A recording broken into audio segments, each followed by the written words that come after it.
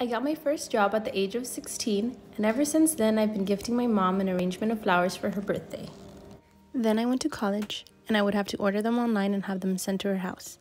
And when she would call me, I would ask her to send me a picture, and I would get so angry because it was nothing like what I ordered online. Has that ever happened to anybody else? Anyways, ever since then, I've been making my own flower arrangements, and I've learned a couple tips and tricks that I'm going to show you today. So let's begin. I was pleasantly surprised that my local grocery store actually had an array of flowers today.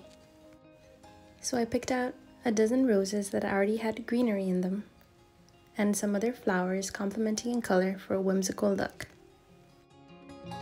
Today I'm going to be using this wet floral foam since I'm using a basket that doesn't hold water well.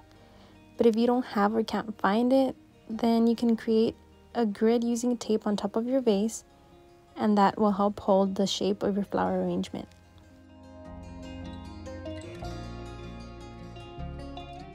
So I'm cutting my foam to make sure it fits my basket, and then into a container filled with water, I'm going to place the foam on top, and it's going to absorb the water on its own within seconds.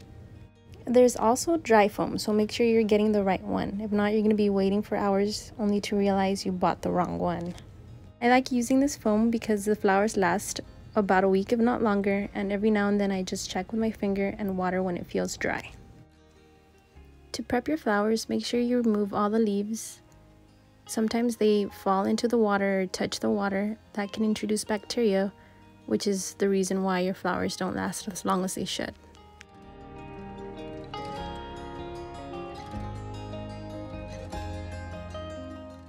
I'm going to remove the petals I don't really like or the ones that seem a little bit damaged. And you can actually fold these outwards, but I want more of a natural look. So I'm just going to put them in between my palms and spin them just to open them up a little bit.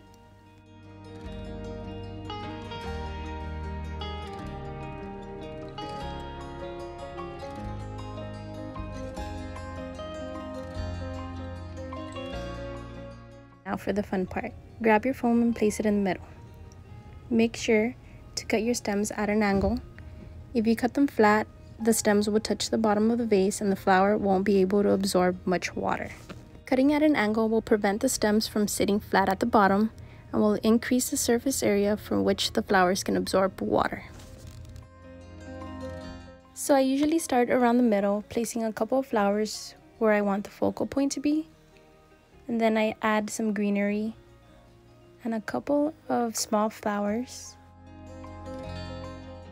And I always make sure to step back just to make sure I'm going in the right direction. I enjoy using this foam because when I step back and I see something I don't like, I could always rearrange it without messing up or moving any of the other flowers.